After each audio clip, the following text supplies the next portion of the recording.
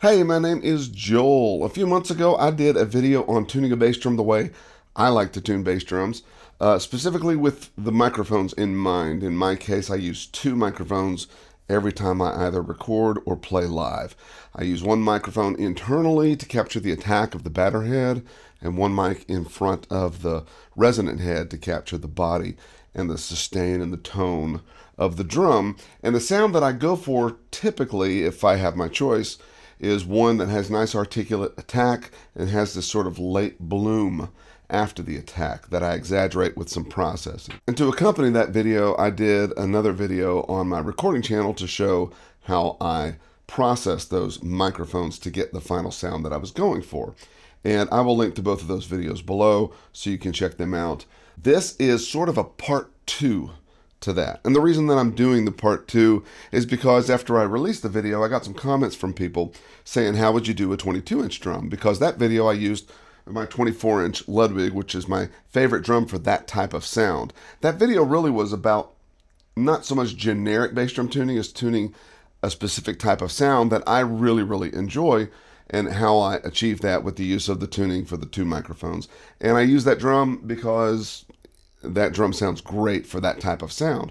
But I mentioned in the video that because it's 24 inches, 24-inch drums require a little bit more finesse and a little bit more attention to detail to get them dialed in right. There's more real estate on a 24-inch head than there is on, say, a 22-inch or a 20-inch head. It's not just a difference in linear inches, 22 versus 24 being 2 inches more, not a big deal.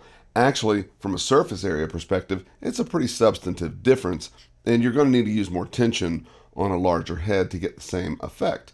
And so I made the comment in the video that something to the effect of 22-inch drums are easier to tune or something like that.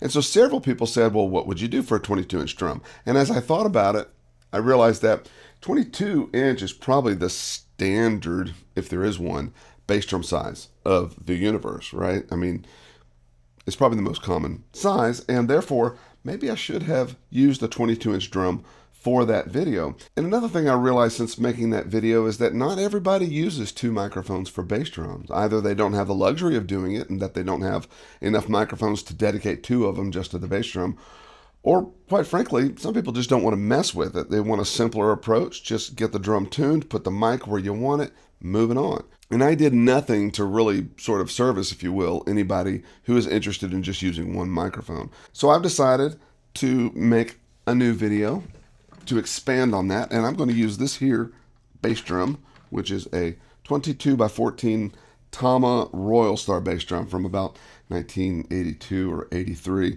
This, for people who are geeky enough to know much about Tama Royal Star bass drums, this is the first generation Brazilian grain. They did make a second. And for people who know Royal Star in general, you probably think of it as an entry-level drum. This one actually is not. It's actually a fully professional drum. In fact, the shell is really an actual Tama Imperial Star shell of the time, but it's the only 9-ply Luan shell that Tama made that was not wrapped in plastic.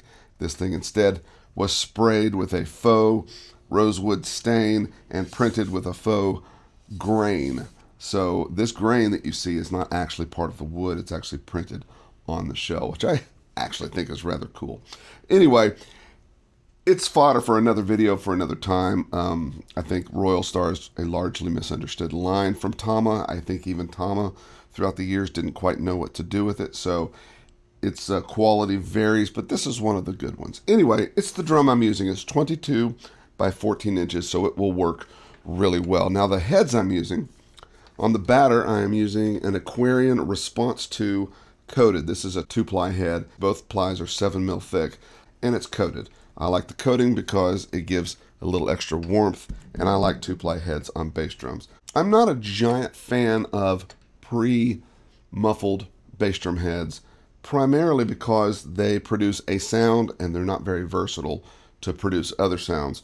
Whereas if you just have a good single-ply or dual-ply head, I like 2-ply heads on bass drum batters, then you can get as resonant or as muffled a tone as you want, depending upon how you muffle it. So, food for thought. And then the front head here is, I don't know what its provenance is, but it says Tama on the front. But it feels like a 10 mil single ply head. It is a single ply medium white, smooth white head. And did I say it says Tom on the front of it? Yeah.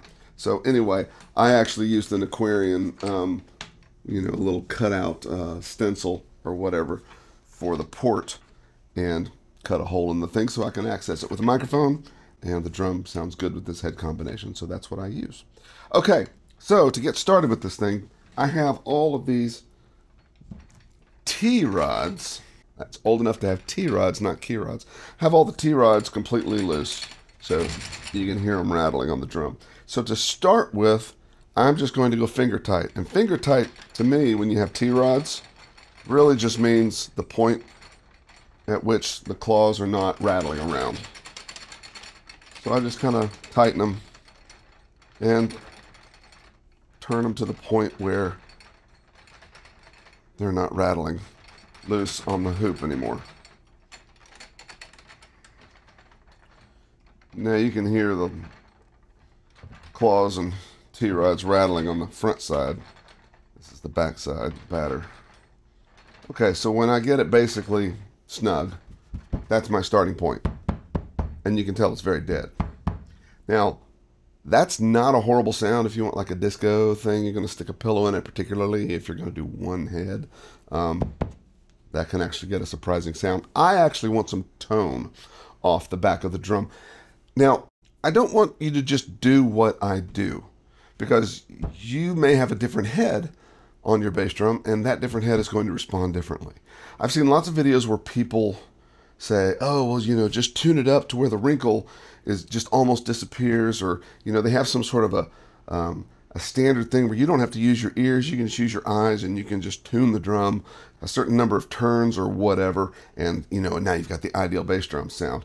One size does not fit all. I really would encourage you to learn to use your ears and recognize the sound that you're getting from the drum, and then in time, recognize how the microphone perceives that too. Because the other video I was talking about tuning for the microphones, because the microphones ultimately are going to capture the drum. What they hear and how they present that back on the recording is really what matters. What's happening in the room doesn't really matter. What the microphones hear, that's what matters. And so in time, you'll start to realize how microphones interpret the sound of drums, because it is different. Again, another rather extensive topic for another video series or whatever. But this is a very dead sound, and what I want to hear from this is a little bit of sustain, a little bit of tone. It's not going to take too much, because I want the sound to be low. So I'm going about a quarter of a turn, maybe about an eighth to a quarter of a turn on these T-rods. And it's starting to have a little bit of tone. So I'm just going to go just a fraction up on all of them. Again.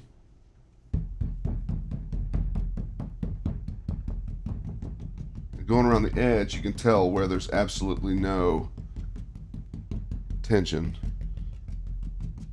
By the way, just for what it's worth, I usually do finger tight. You know, if you saw my snare drum video, I haven't done one on toms yet, but it's the same thing. I'll go finger tight on the drum. And then I want all the key rods, as I'm working, to have the same pitch. As I bring the drum up or, you know, down or whatever I do with it, I want to match the tension and the pitch at each of the key rods. That's not really true for the bass drum, primarily because your pedal's bolted to this thing and the beater's hitting the exact same spot every single time. The problem with different tension on a typical drum, one that you're playing with your stick, snare drum or toms or whatever, is that, you know, if you look at a dirty, used drum head, you can see it's just been struck all over the place. If you look at a bass drum head that's been used, you'll have a divot or a dent in one spot, because it hits the same spot every single time. So if the drum sounds good in one spot, it sounds good, right? Or two spots in the case of a double, you know, double pedal. So it's a little bit different. I don't really get too wound up about making sure all of them are nice and even. Another reason is because if everything is all nice and even, you're more likely to have a singular pitch or a stronger fundamental pitch to the drum. And when it comes to bass drums, which I typically myself like to be resonant, I don't really automatically go for a dead or a muffled sound that's just a thump. I like some tone and some boom and some sustain. For that reason, I don't like to bring all of the key rods into absolute pitch, because then you wind up having a more defined pitch from the drum, and I find that that doesn't really help a lot of mixes. It's nice to have some weight and some low frequency, boom or sustain or whatever, but it's not like an 808 where you've got a pitch, that you necessarily may want a pitch. I just want sort of low frequencies in general. So again, I'm not too worried about trying to get these all matched, but I do want them all to produce a little bit of tone. Okay, and I'm going to go up just a skosh further. Okay, so that's just a little bit of sustain, not much. I'm going to get more sustain from the front head. So let's work on the front head. Same thing, starting point, just getting the claws to not move around on the hoop.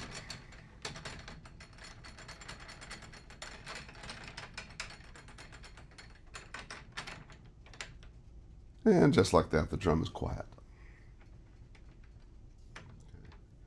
And I'm feeling, just get them tight enough that wiggling them doesn't move them.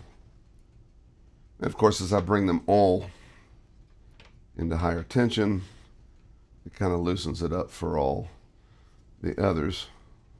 What was snug is not as snug as I bring more into tension. Okay, so I get them all to where they're, all right, so that's a good starting point. Now check this out. You hear the sustain from that I didn't get from the backside? Two reasons. One, mass, greater mass with the two plies on the back, and also friction. You've got two plies that are vibrating against each other, and that friction between those two plies stops the vibration of the head. So for that reason, and that's another reason why I like the simple, like just tune it, look at the wrinkles and tune according to the wrinkles. It doesn't work for everything because I have no tension really on this head. I've just brought the claws where they're not rattling anymore. And I've already got more sustain on this single ply 10 mil, pretty sure this is a 10 mil head. And you can also tell there's really no pitch to that, it's just rumble. Okay, so I like that, but for safety's sake, I don't want these things loosening a little bit under playing and start rattling and making noise. So I'm going to take them up just a little, not much. Don't really want to change the pitch of the head. I will be changing it a little bit, but I don't really want to do much to it. And that extra tension does increase the sustain a little bit. That's what I want from this drum. Okay, so now if I look, what's moving here? Oh, it's the, I heard some rattling, and it's the hardware that holds the spurs on. So tighten that up a little. Okay, so I've got some, easy for you to say, I've got some sustain on the back and more on the front. And you can tell how not tuned that is. That is low frequency rumble. Now that is critical because that's what's going to change between the two miking situation and the single miking situation. So I'm going to put one mic inside the drum, as I did in the other video, to capture the attack. And the inside of the drum will be almost all attack. It's not going to have much low end really to speak of at all, primarily because there's almost no tension at all on the front head. And that works great when there's a microphone on the outside right up by the head to pick up all that low frequency rumble, which is going to stay because I'm not going to muffle it too much.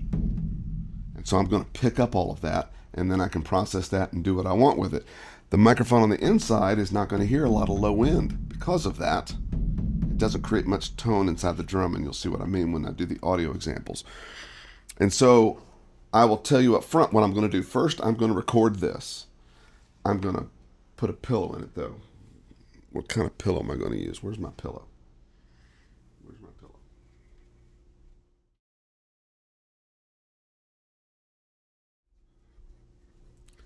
I'm going to put a pillow in it. I'm going to put this thing in it.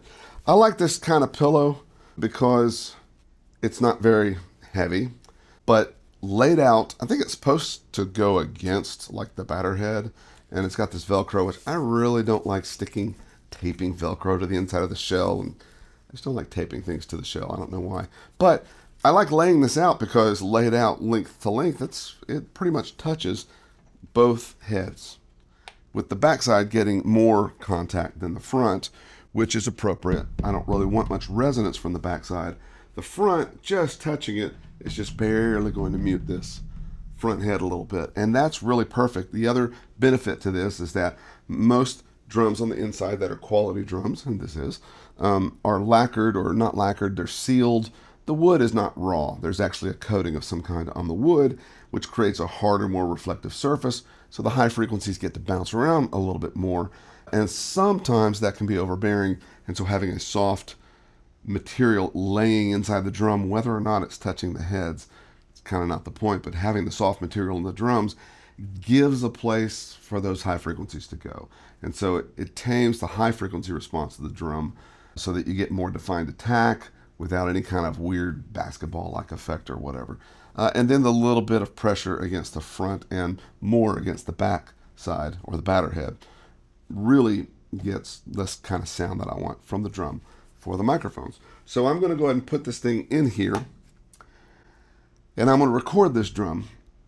So the audio that you're going to hear in this is first and foremost going to be this drum tuned with the same approach that I tuned that drum in the previous video. Two microphones, one capturing the attack and one capturing the boom. And then I'm going to play that audio again, going back and forth between the two microphones, processed the way that they are so that you can hear the sound I'm getting from the internal mic and the sound that I'm getting from the external mic that then combine to create the final sound.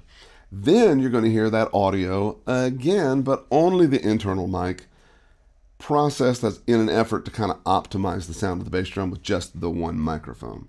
And I think you'll see that the low end, even though it's enhanced with EQ, I didn't go crazy with it because it starts to sound weird, but try to get a somewhat natural, solid sound from that microphone. And you can see how deficient that is when it comes to low end because there's no tension on the front head. So to increase the tension on the front head, I'm going to turn each of these pretty much exactly 1/4 turn, more or less, all the way around, and then I will play again, and you'll see that that drum has a lot more tone because of the higher tension on the front head. But I like very, very low frequency, low thump, and by tuning all of them up a little bit, you wind up getting a nice bit of tone, but it sort of raises the pitch, in my opinion, a little too much on a 22-inch drum. So to compensate for that and to get rid of the sense of pitch that it can start to take on, I'm going to detune two adjacent lugs as far as I can without the claws rattling on the hoop.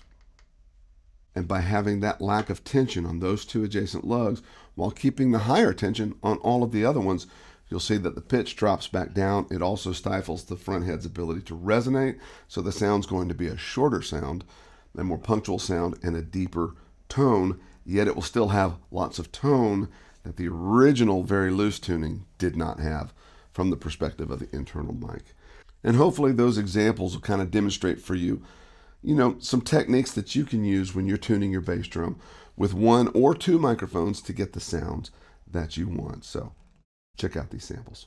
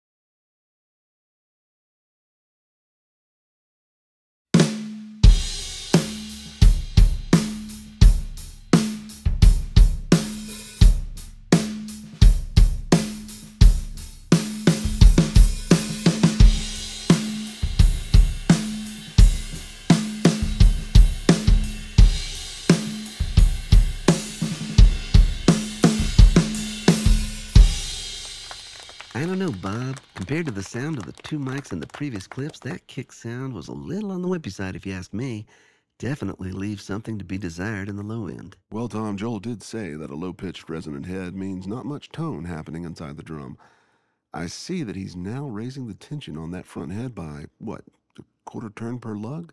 Indeed, Bob. I understand that was part of his pregame strategy for increasing the amount of tone inside the drum. I wonder what effect it'll actually have. Well, Tom, let's see if that little adjustment can bring him some of the tone he's missing.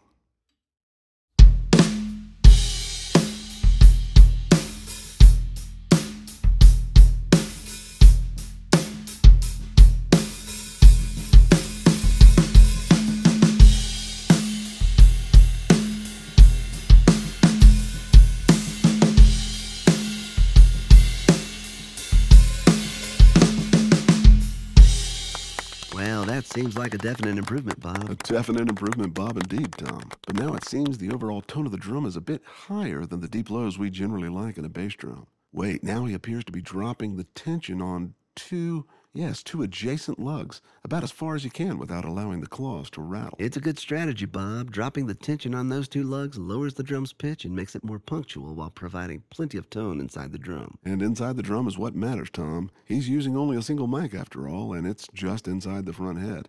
Let's hear what happens.